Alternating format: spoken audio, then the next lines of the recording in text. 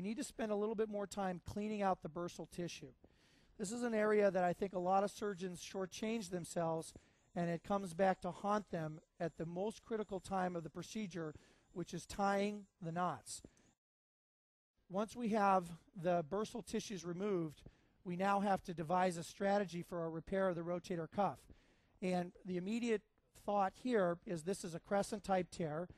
We can see that that's the tendon edge, and we know that that needs to come over to about right here. That's where it tore off.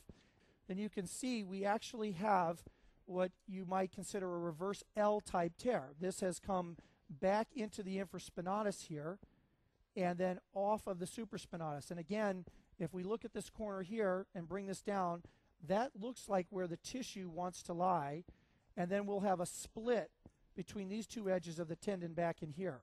There are different strategies in trying to resolve this. This is the corner that we need to get down to this edge right here. Some surgeons elect to first put a suture anchor right here at this corner and pass the sutures through here and bring this down. And then the next steps that you would have is one or two more anchors more anteriorly to bring down this edge, and then side-to-side stitches here. Another way to address this is to put your side-to-side stitches first, which is typically a good strategy. And the reason why is when you resolve the component that goes from lateral to medial, you bring the tissue, you reduce the tissue, but you still give yourself access to passing your sutures under the remaining edge of the tendon. Now we understand our tear, we have to prepare for the biology of tendon-to-bone healing. And so the first thing that we're going to do at this point is we're going to clean off the soft tissue of our greater tuberosity. So we'll first start by removing the soft tissues, and we'll have our assistant abduct or abduct the arm and then externally rotate slightly and just deliver that to our shaver blade. We want to be very careful not to remove our subchondral bone, which gives the strength of the fixation for our suture anchors. Now that we have established a site where the tendon can heal and there will be a blood supply in this area, we're ready to initiate our repair of the rotator cuff tendon. So we'll take an 18-gauge needle. What you can see is it's coming in at approximately a 45-degree angle. We can also help ourselves in the beach chair position by easily rotating the arm, external rotation to get an anterior portal, internal rotation to get a posterior portal, bringing the arm up higher to put it off the lateral edge of the greater tuberosity, or dropping the arm down to get a better angle into our greater tuberosity. Once we've identified the proper position for our cannula, I prefer these screw-in cannulas because they stay in place during the surgical procedure. Our plan at this time is to put in our first suture anchor right at the corner or the elbow of this reverse L tear. We're going to try to identify the best visualization here, which it looks pretty good from that spot.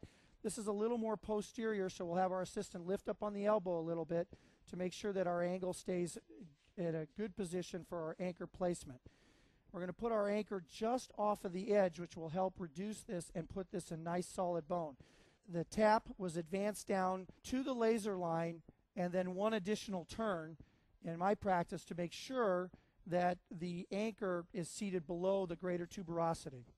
Once the anchor is screwed into the appropriate depth, we'll then loosen it from the handle, and then we'll back this out, and then we'll check to make sure that the anchor is stable in the soft tissue. We don't want to pull too hard, but it's a good fixation at this point.